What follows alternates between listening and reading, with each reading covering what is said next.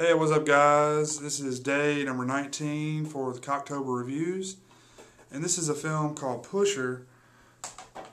It came out in 1996 and it was recommended by Dante from the StonedSwede. This is his username here on YouTube, and Dante's a cool guy. Go check his channel out. And yeah, man, I watched this movie today finally and I really enjoyed it. I wish I had seen this back when I was a kid, back when this thing came out. I'm not a kid, a teenager. I'm not that old. But, yeah, man, this film just kicked ass. It was like right along the same lines as a lot of the other films that I liked around that time. Like, I don't know, you probably hate for me to compare it to movies like this, but Reservoir Dogs, Pulp Fiction. It reminded me a lot of films like that, stylistic films like that. And I'm not going to say any of the people in this or the director because I'm going to make a fool out of myself.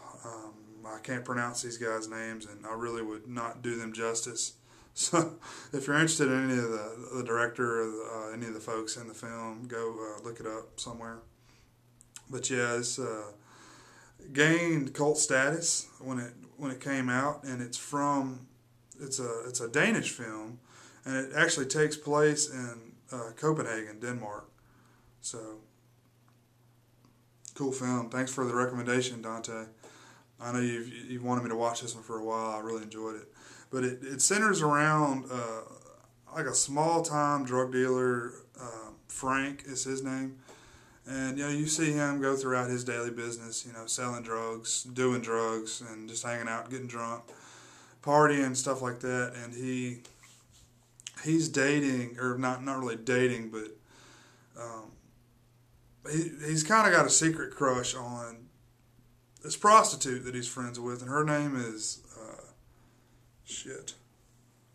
Vic.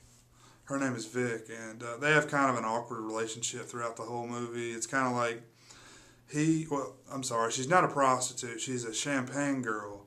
I'm not sure exactly what the difference is, but apparently there's a big difference between the two.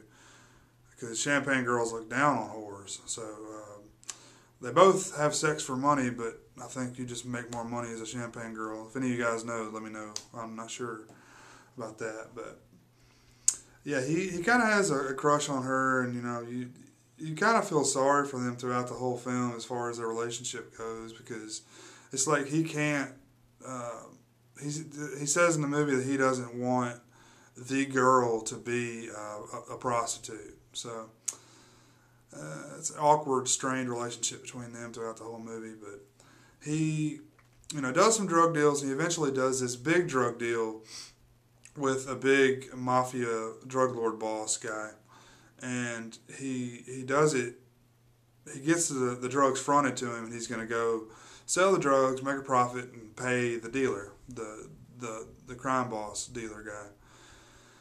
But what happens is he gets the drugs, he goes to do the deal, and the cops show up, and he takes off running and winds up in this big body of water and has to. He dumps all the drugs out. I think it's heroin is what he's dealing with, but he dumps all the drugs out, so he doesn't actually get charged with anything because all the drugs are gone. But the cops go bust him, and they keep him. They hold him for a day or so, and they really let him go, knowing that he owes money to his boss. So he owes a ton of money. I'm not sure what that would be in American dollars, but it's a shitload of money for 200 grams, I think is what it was, but it was a lot.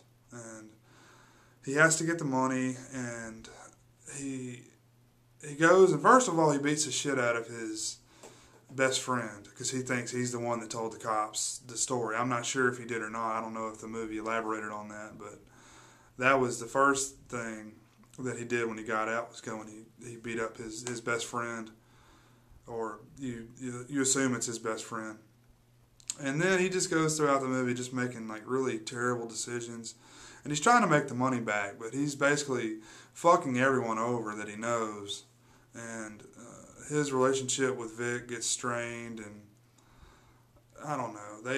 you keep wanting them to get together, and it's on and off the whole time.